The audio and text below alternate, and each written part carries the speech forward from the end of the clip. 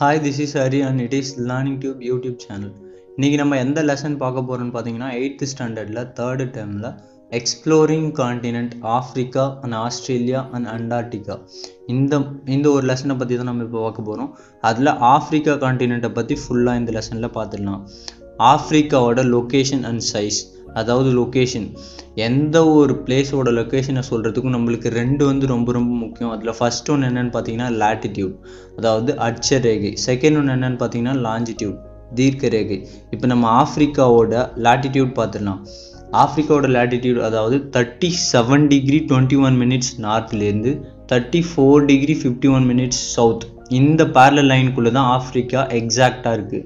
ரெண்டாவது பார்த்தீங்கன்னா லாஞ்சிடியூட், அதாவது தீர்க்க ரேகை, 17 degree 33 minutes வெஸ்ட்லேருந்து 51 degree 27 minutes east, இந்த லைனுக்குள்ளே தான் என்ன இருக்குன்னு பார்த்தீங்கன்னா ஆஃப்ரிக்கா, அதாவது இந்த பாக்ஸ்க்குள்ளே என்ன இருக்குன்னு பார்த்தீங்கன்னா ஆஃப்ரிக்கா கான்டினென்ட் இருக்குது.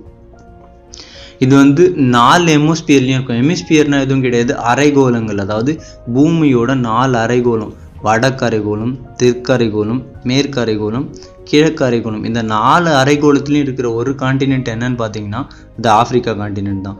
அப்புறம் 3 முக்கியமான லாட்டிடியூட், அதாவது அட்சரேகையில் இருக்கிற 3 முக்கியமான லைன் ஆஃப்ரிக்கா வழியாக கிராஸ் ஆகும்.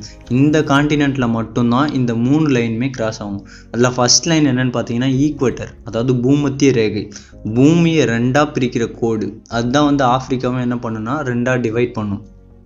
செகண்ட் பார்த்தீங்கன்னா டிராபிக் ஆஃப் கேன்சர், கடக ரேகைன்னு சொல்லுவாங்க.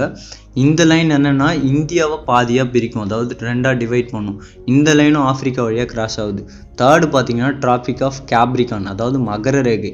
இது ஆஸ்திரேலியா கான்டினென்ட்டை 2ஆக பிரிக்கும், இது ஆஃப்ரிக்காவையும் கிராஸ் ஆகும். ஸோ இந்த 3 முக்கியமான லாட்டிடியூடும் உங்களுக்கு எதில் கிராஸ் ஆகும்னு பார்த்தீங்கன்னா ஆஃப்ரிக்காவில் கிராஸ் ஆகும். அடுத்து பிரைம் மெரிடியன். இந்த பிரைம் மெரிடியனை வச்சு தான் வேர்ல்டு டைமை கால்குலேட் பண்ணுவாங்க. இந்த பிரைம் மெரிடியனும் ஆஃப்ரிக்காவில் கிராஸ் ஆகும்.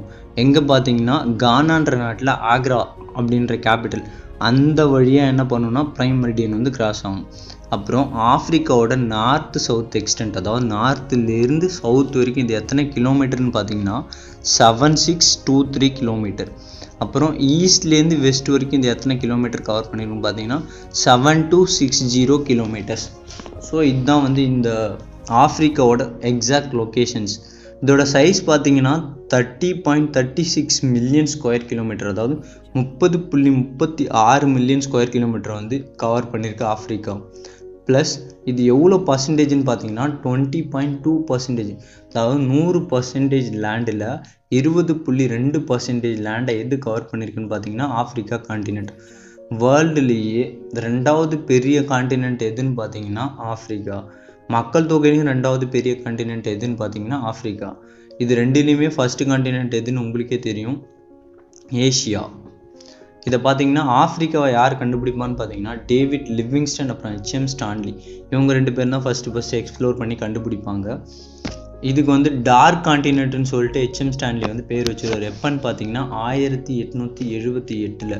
எதனால் அந்த பேர் வைப்பார்னு பார்த்தீங்கன்னா இவர் இதை ஃபஸ்ட்டு ஆராய்ச்சி பண்ணும்போது இன்டீரியர், அதாவது இந்த கான்டினென்ட்டுக்கு நடுவில் இவங்களால் போகவே முடியாது, என்ன இருக்குன்னு இவங்களால் கரெக்டாக கண்டுபிடிக்க முடியாது. அதனால் இவர் என்ன பண்ணுறாருன்னா இதுக்கு டார்க் கான்டினென்ட்னு பேர் வச்சுருவார். அப்புறம் ஆஃப்ரிக்காவுக்கு இன்னொரு நிக் நேம் இருக்குது, அதாவது மதர் கான்டினென்ட். மதர் கான்டினென்ட்டை ஏன் வைப்பாங்கன்னா ஃபஸ்ட்டு மனிதன் இங்கே தான் தோன்றுச்சுன்னு சொல்லிட்டு கருதுறதுனால என்ன பண்ணுவாங்கன்னா இதுக்கு மதர் கான்டினென்ட்னு வச்சுருவாங்க. ஃபஸ்ட்டு ஹியூமன் பீயிங் தோன்றுறது எந்த இடம்னு பார்த்தீங்கன்னா ஆஃப்ரிக்கா. ஸோ இதுக்கு மதர் கான்டினென்ட், அதாவது தாய் கண்டம்னு சொல்லிட்டு பேர் வச்சுருவாங்க. அடுத்து பார்த்தீங்கன்னா ஆஃப்ரிக்காவில் மொத்தம் 54 கண்ட்ரிஸ் இருக்கும். ஆஃப்ரிக்காவோட physical features and physical divisions, அப்புறம் அங்கே இருக்கிற கிளைமேட், இதை பற்றி எல்லாத்தையும் நம்ம நெக்ஸ்ட் வீடியோவில் பார்க்கலாம். தேங்க்யூ.